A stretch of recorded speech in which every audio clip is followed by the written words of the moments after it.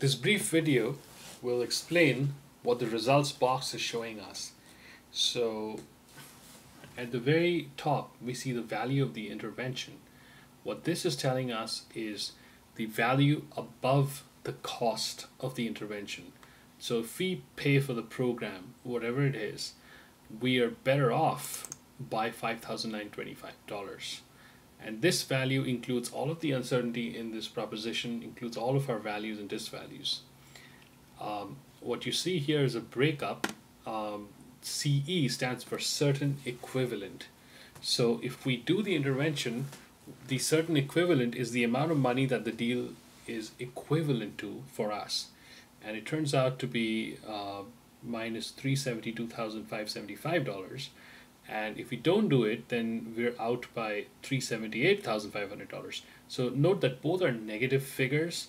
And so the value comes from the fact that the CE of the intervention is lower than the CE of no intervention, as in it's a lower loss.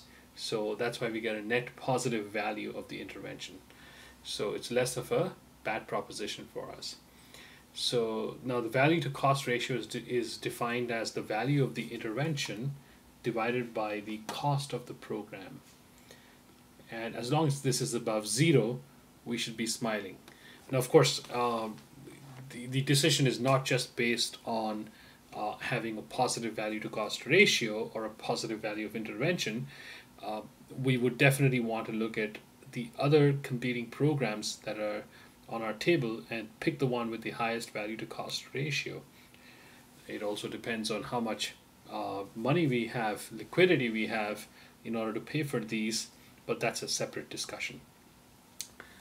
Then we get to value of control on minor injuries given success, and that's this distribution here. So the way to interpret this is if somebody came along and said, hey, we could control the minor injuries given success, given the success of the program. So yes, you can buy the alcohol education program, but in addition, if you pay a little more money, then we can make sure that the number of injuries you see on campus at the minor level is no more than 100. Well, this analysis says you would pay nothing for such an offer. Well, what if we could control the number of injuries with this special module, say a research module? You get access on how to implement the program very effectively, and it'll be no more than 56. Well, that has a value of $1,335. And what if it's low at 37?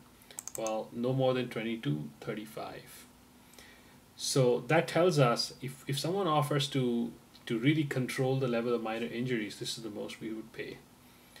The other big one is the value of information on these two uncertainties. So if it's success, the value of information on success for us is $15,840, which means if someone comes along and says, hey, you know what, I can resolve whether this program will or will not be successful for you, the most you should be willing to spend for such information is $15,840. And if they can tell us what level of minor injuries we're going to get, we would pay zero or nothing.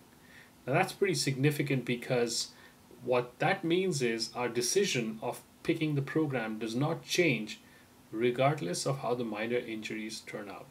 Now this has to do more with the level of major injuries shifting, which are in this situation probably good enough to justify the decision. But in a situation where, say, the major injuries did not make a difference, so for instance, let's make this 10, 8, and 6. So this is a situation which says that there is absolutely no value to this program. Let's start increasing the chance of success. Even if it's 100% chance, it's too expensive. Okay, let's reduce the cost a little bit. Let's make it $1,000. So at $1,000, yeah, we're better off. This is a pretty good thing. Okay, let's make it maybe 10,000. That's better. Okay, so at $10,000, not $18,000, and with these figures, if we believed the program made absolutely no difference to major injuries, then the value to cost ratio is about 0.38, and now we see the value of information on minor injuries given success is $9,250. What that's telling us is there is value to knowing what's going to happen to the minor injuries and might swing our decision. The value of information on success is zero because we've set this at 100%, which is ridiculous. So let's bring it somewhere more reasonable. So let's say 74%. All right, at that level, yes. If we know what the chance of success is, that will change our decision, and this number also changes. So the idea is you can start to do all these what if analyses very, very quickly and start asking questions. Well, what do I need to believe for me to say yes to this program, and turn on these little knobs to query our decision thinking. Hope you have fun playing with this. Thank you for watching.